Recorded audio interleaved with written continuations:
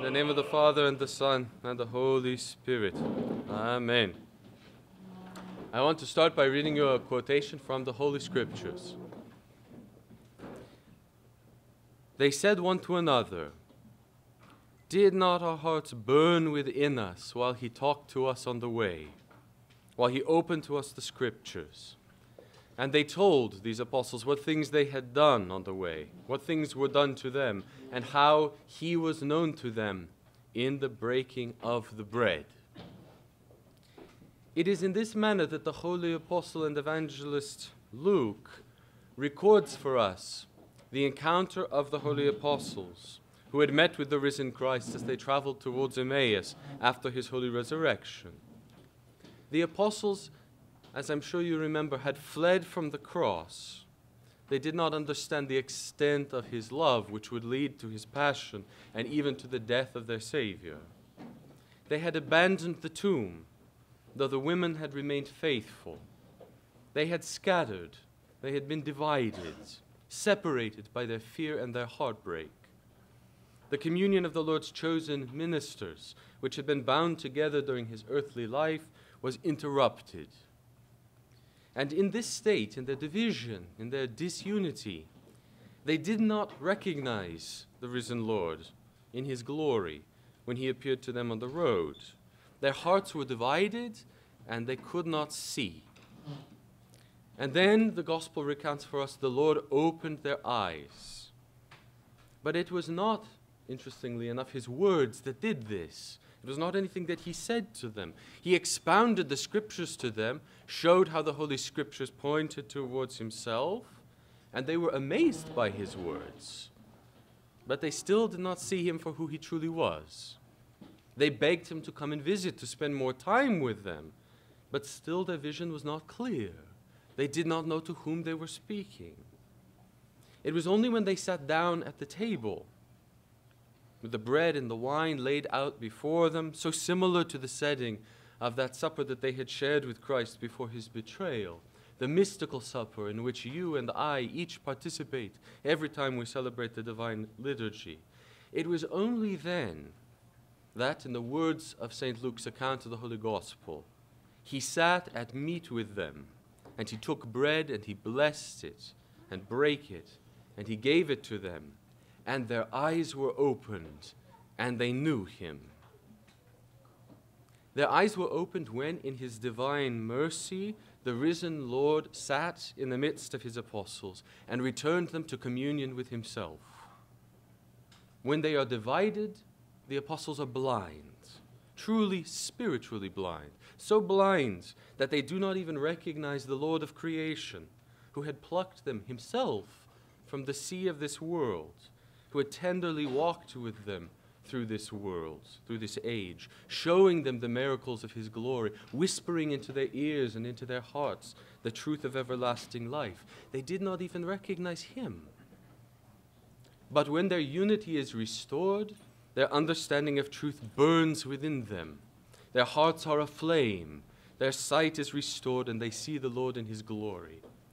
And it is then that they say, echoing the words of the women, "The Lord is risen indeed." It is with this sacred image that I wish to begin, my beloved fathers and brethren and the youth of the church. When they are divided, the Holy Apostles' spiritual sight is hindered, but when the Lord makes them one, they see sights beyond all the glories of this world. When they are divided, they struggle to proclaim the gospel that had been entrusted to their care. But when the Lord calls them to unity, the gospel shines forth from their hearts and their lives with enough power to transform all of creation itself. And that is what leads me to you, the children of God, the church's precious youth, who by the Lord's mercy are here today in the year 2012, living lives every bit as precious to God as those of his holy apostles, and who stand in a unique position in the history and the life of our church. Every generation of Orthodox faithful has its own experiences, its own set of cultures. It lives in its own world, shares its own special joys that are unique to itself. But there are also common traits that run from one generation to another. And the fact of life over the past century has been that multiple generations of Russian Orthodox Christians have shared the sorrowful experience of division, of disunity, beginning with the godless execution of the Tsar Nicholas II and his royal family, which by the Lord's infinite power was transformed into a godly martyrdom and a passion-bearing witness to the true God. Beginning with this, worldly division began to be thrust upon the Russian Orthodox Church, though at her core she was always one, for the body of Christ can never be rent apart. As the atheistic revolutionary regime took power, the sorrowful story of division began to advance, a story that we know very well, about which we've heard from my very reverend brother and father, Archpriest Alexander, earlier in this conference.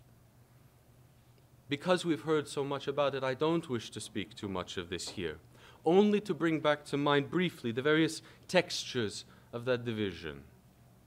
The subjugation of the Church in Russia to the state, the formation of our temporary autonomy in the Church abroad while she waited for God to restore the righteous, as well as the even more sorrowful realities that sometimes came up through this division: ill will, suspicion between brethren within the separated Russian Orthodox Church, passions that often flared up into anger and bitterness, mistrust, and fear and pride which the devil sometimes enticed in our hearts, making our separation all the more tragic.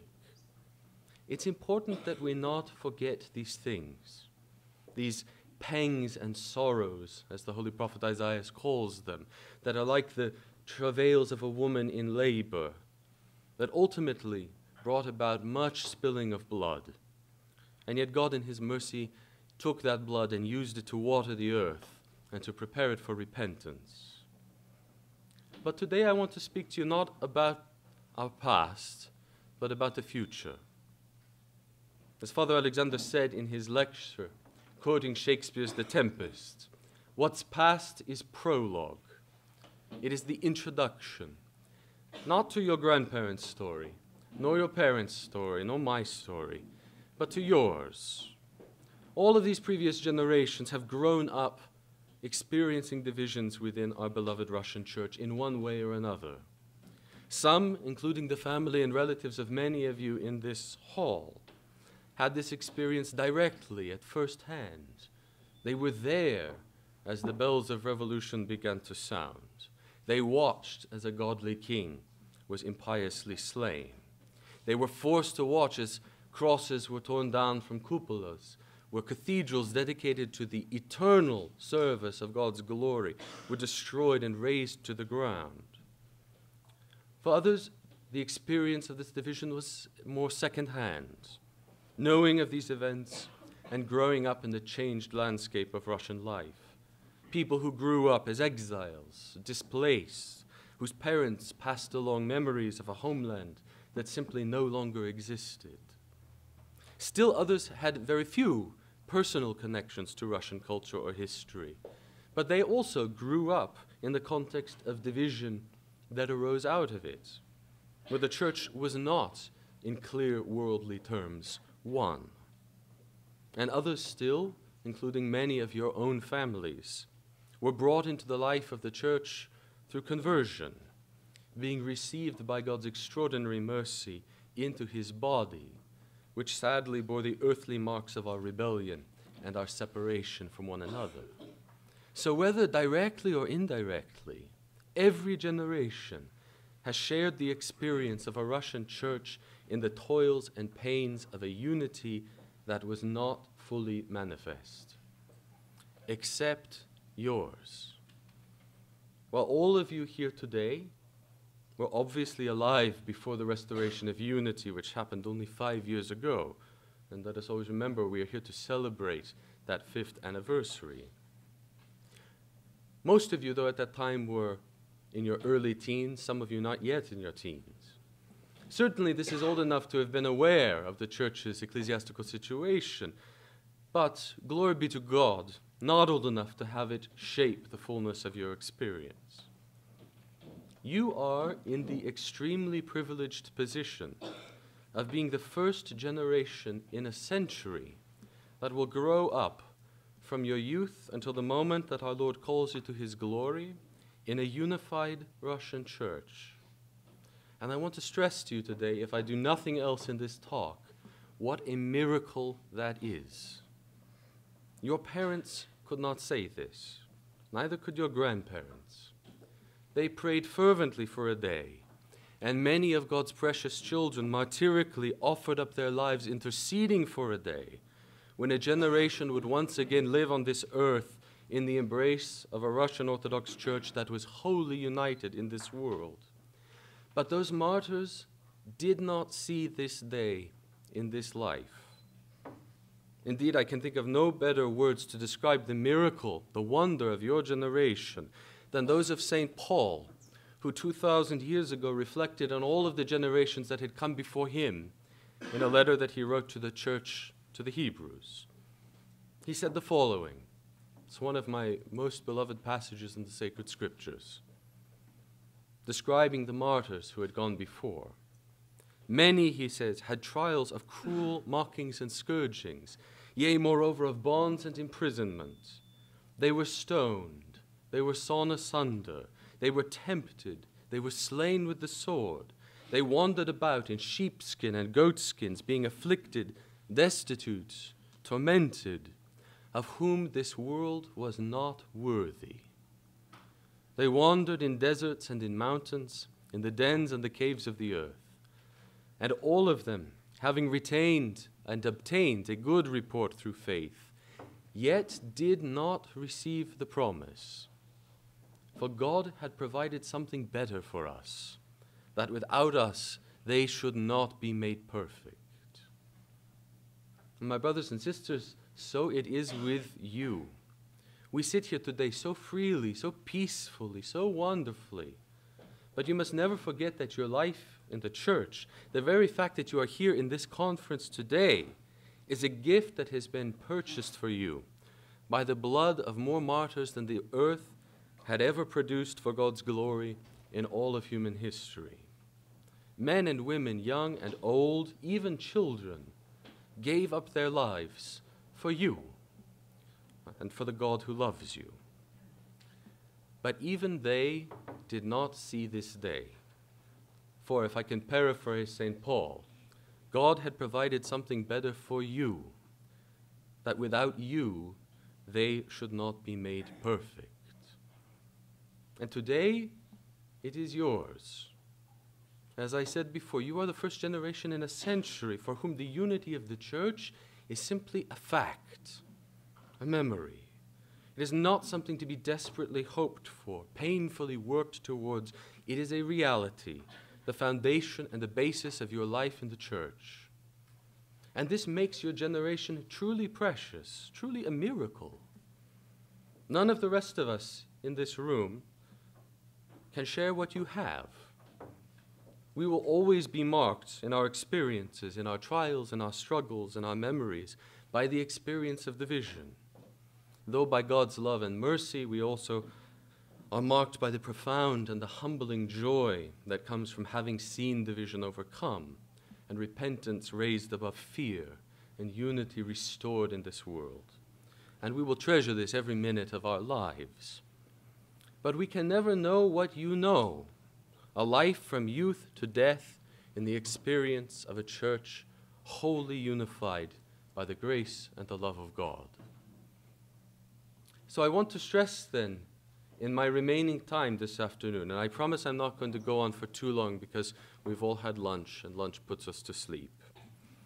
But I want to stress two things. This gift that has been given to you provides you with unique and wonderful opportunities, but at the same time, unique responsibilities in the world. The opportunities before you, my beloved brothers and sisters, are profound. If I can speak for a moment on the spiritual level, you are grounded in spiritual unity in a precious and unique way. And this has the power to make your lives into something truly inspiring, truly wonderful in the real sense of that word. Your whole lives can be rooted in the profession, a singular profession of the gospel, which speaks so powerfully of unity and communion. You need not proclaim this gospel while at the same time apologizing for the disharmony of the church's structure and shape. Though obviously there are areas of division and disunion that still remain, that must be approached with repentance, with humility, with love. The kind of repentance and humility that we saw in our hierarchs and our fathers, who were willing to find the path back to reunion, despite so much baggage from the past. But in your lives, the oneness of the gospel can be completely manifest, as God wills it to be, rooted in the singular foundation of the church's real harmony. Similarly, you will grow throughout your lives in a church that is no longer temporary in structure and form, as the church abroad was since the days when our holy forefathers constructed it in precisely that manner, foreseeing spiritually in the depths of their heart this very reunion. Though the church abroad has been a sacred haven of holiness and repentance throughout her history, the division within the church meant that she has long been home to a people who knew too well the meaning of that great spiritual song of King David. By the rivers of Babylon we sat down and we wept. Yea, we wept when we remembered Zion. We looked back to that spiritual unity, weeping, remembering its holiness. But you live today within it. You will still weep for your sins. You must weep for your sins. And this psalm will always resonate with every soul who is far from the kingdom of God. But your spiritual hymn in the church can be one of wonder in the mercy that has brought you back to your home, who has brought the church into a unity that reaches out over the whole world, echoing another psalm that can be your song. Where could I go, Lord, and flee from thy spirit? If I should ascend to heaven, you are there. If I make my bed in hell, thou art with me also. If I should take the wings of the morning and dwell in the uttermost parts of the sea, even there thy hand shall lead me. Thy right hand shall uphold me. And perhaps one of the greatest opportunities that you have is that of mission in the world, which is always the fruit of unity in Christ. Remember those holy apostles, those men who are amongst the greatest missionaries in the history of humankind, how even they could not recognize the Lord when they were divided by their fear. And these were his 12 apostles.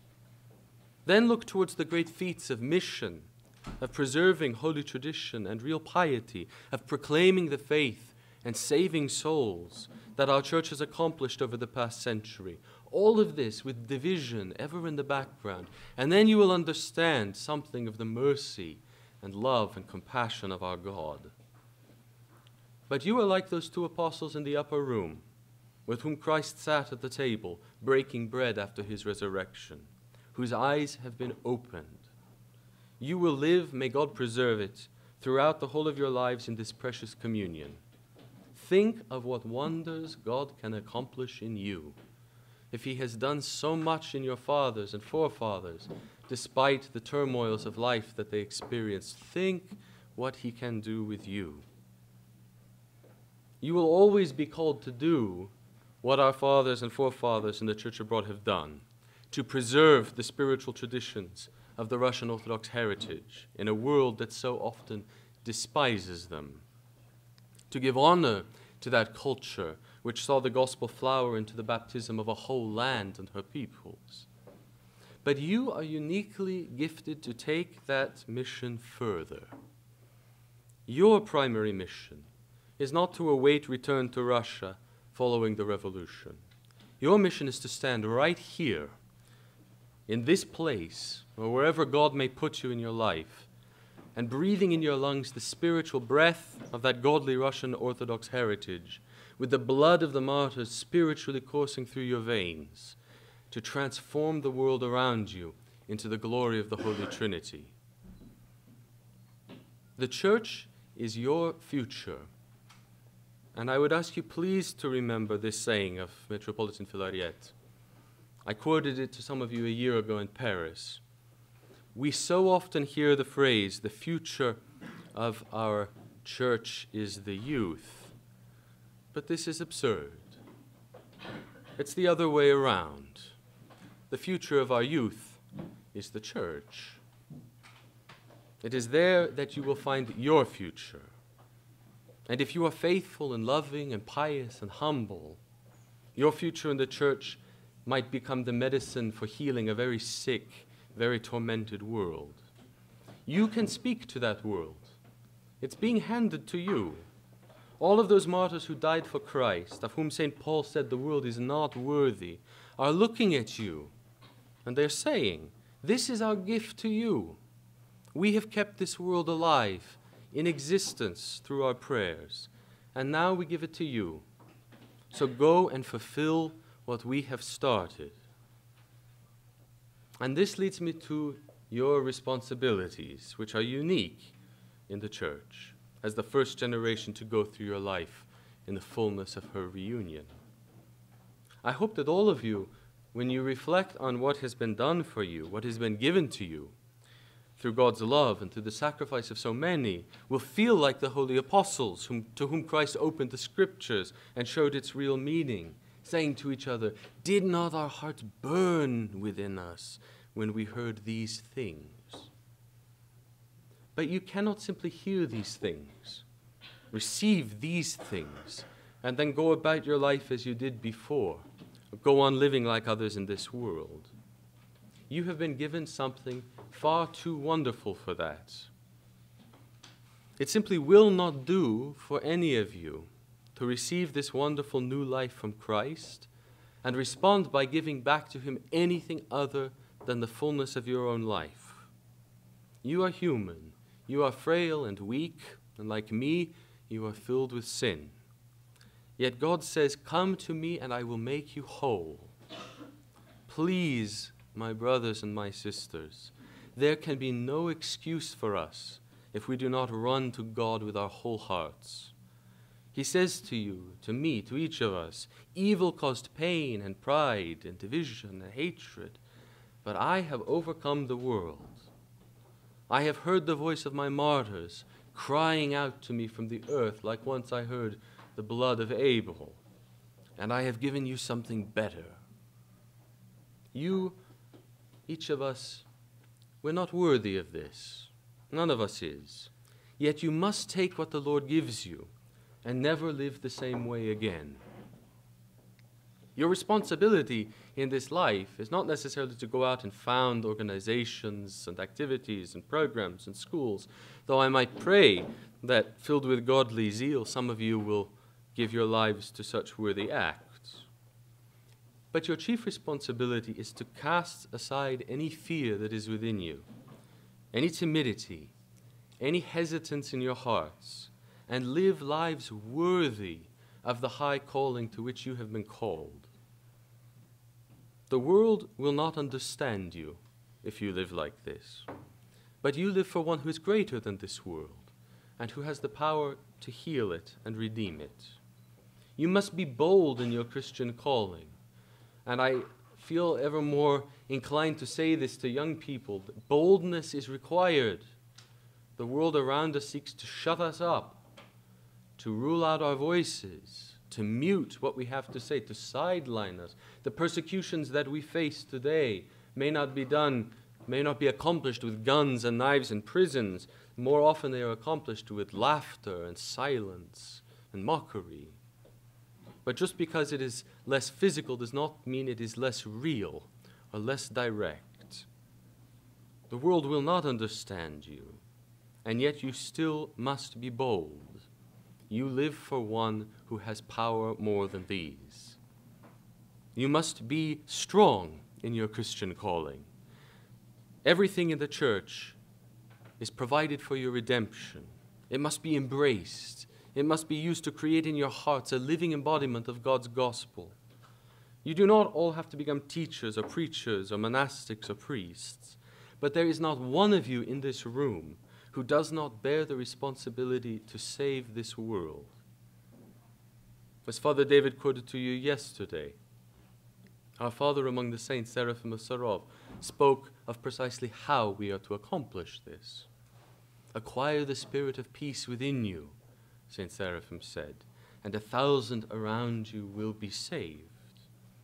Live Christ's life, and the world will encounter Christ when it encounters you. It will see him, and it will be saved. If you would do this thing that God calls you towards, you must give your heart fully to God and live completely in the heritage you have received in this unified church for which he died. Where there is sin in your life, you must struggle to overcome it and find real repentance, knowing that the Lord is merciful, that he rejoices over a lost sheep that is found and returns to life.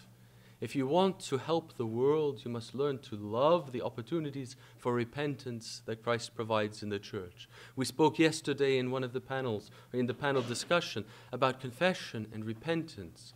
I know so often it is frightening to confess.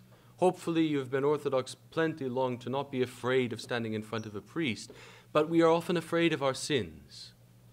It's not so much that we are embarrassed to admit before the priest the things we have done. We're embarrassed, we're frightened to admit them to ourselves. When I say aloud the reality of my life, it is frightening. And yet God's mercy is so rich, his love so profound. What more could we possibly ask for in this life than that at every opportunity that we sin, we can so freely go to God and receive his forgiveness? We have been blessed with a profound miracle that should be the source of our joy. Where truth must be spoken, you have to speak it. This is also your responsibility. Even if it is unpopular, difficult, or potentially costly. Remember the account given yesterday by our beloved Vladika Fyodosy, who recounted how even being seen to be a Christian, to be seen standing near a church in his Soviet-era youth, could result in mockings, expulsions from schools or colleges, even government harassment in the workplace, agents showing up and accosting you at work, just for being seen standing near a church. And having received our Orthodox faith from men such as these, are you going to stand shyly about, silent in your Christian beliefs, because you're worried that someone might think you a bit silly or out of touch for proclaiming them? Is that really how we are going to embrace what has been given to us? So often that's how we act. We know we should speak. We know what to say. God even gives the words right onto our lips, onto our tongue. And yet we're worried that we'll be laughed at. We're worried that someone won't invite us to the sorts of events we want to go to if they think we're that sort of person. And so with the words of God right on our tongue, we swallow them and we do nothing. You cannot live like that. You have to be better than that. When your Christian brother or sister is struggling, help them. In this world in which we live, brother watches brother suffer and does nothing. Man watches entire societies fall into immorality, pain, and despair, and says nothing.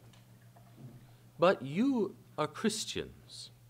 Your family tree includes sons who gave their lives to preserve the dignity of their fathers, brothers who suffered torment even unto death to safeguard the purity and the piety of their sisters. Are you going to watch as your friend, perhaps one of the people sitting here at a table right next to you, struggles with his or with her sin, whether it's moral or ethical, alcohol, gossip, drugs, sex, anger, anything else? Are you really going to simply stand by and do nothing because you're a little uncomfortable about speaking of it? Don't be like this. Love one another more than this.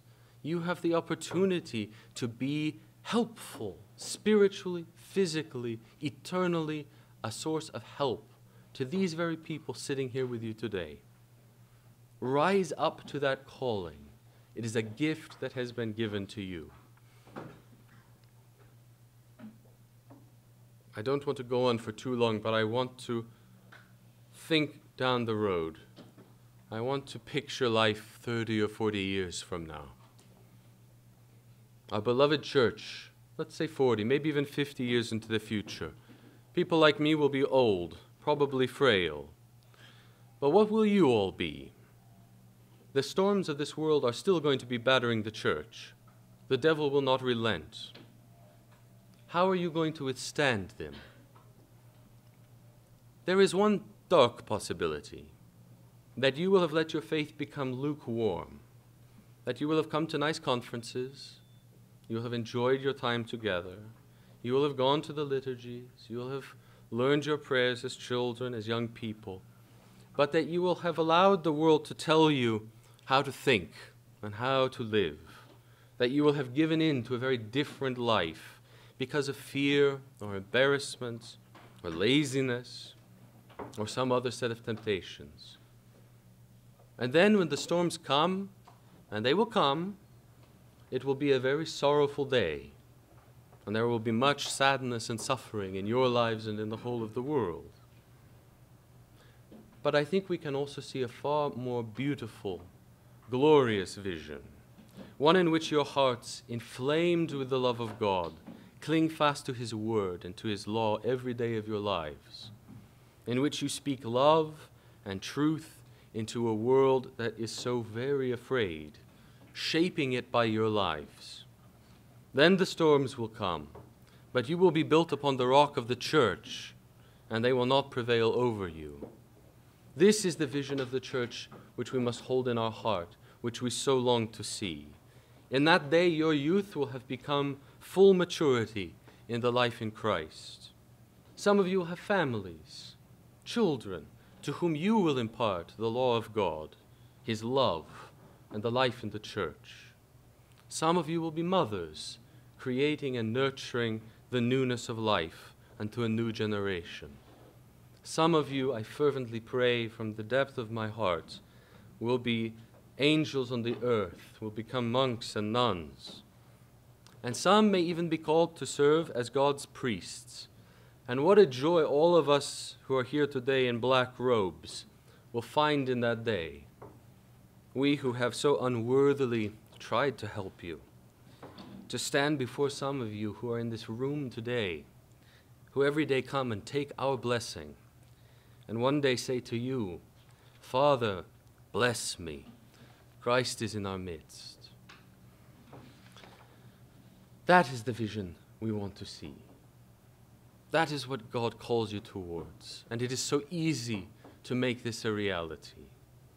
Above all, my beloved brothers and sisters, when Christ calls you to act, act. You do not need to have all of the answers to your life worked out yet. Where you will go, what you will do, how you will live.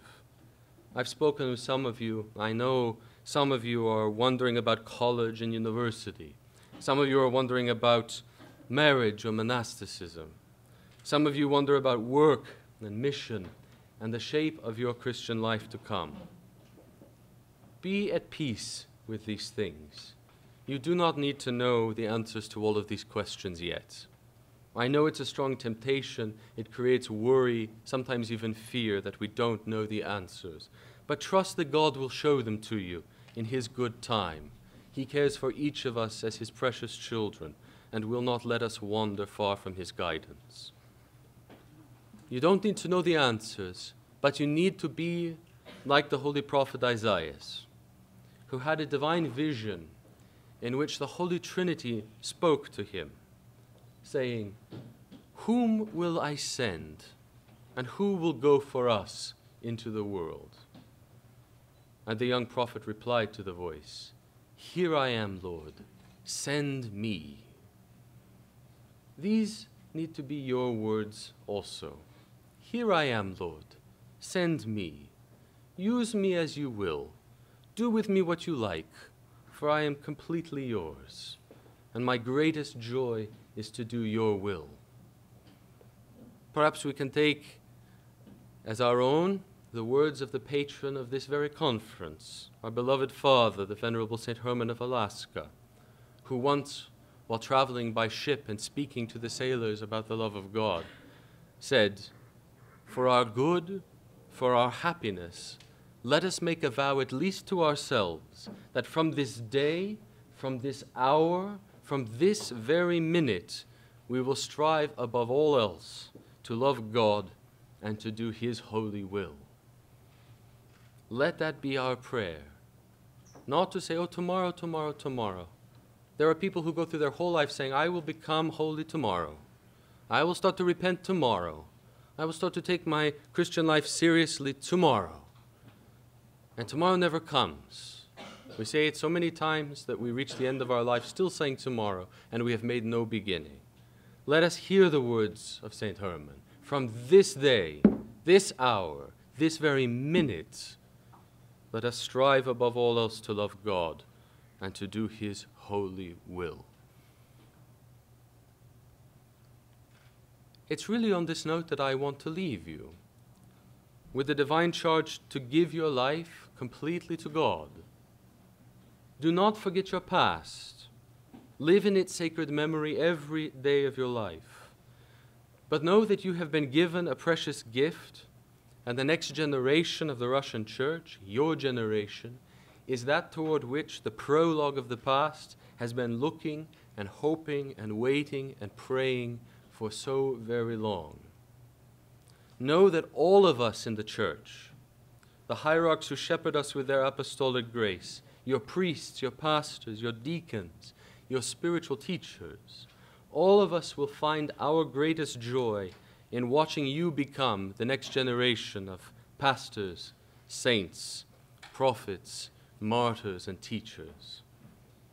Though the righteous in heaven know how to rejoice far more deeply, it is them and only them who rejoice more than your priests when we watch you find joy in your spiritual life, when we watch you struggle to overcome your sin, when we watch someone come to confession and finally, after months, years of holding inside some great guilt, finally open their heart to God and find the grace of healing.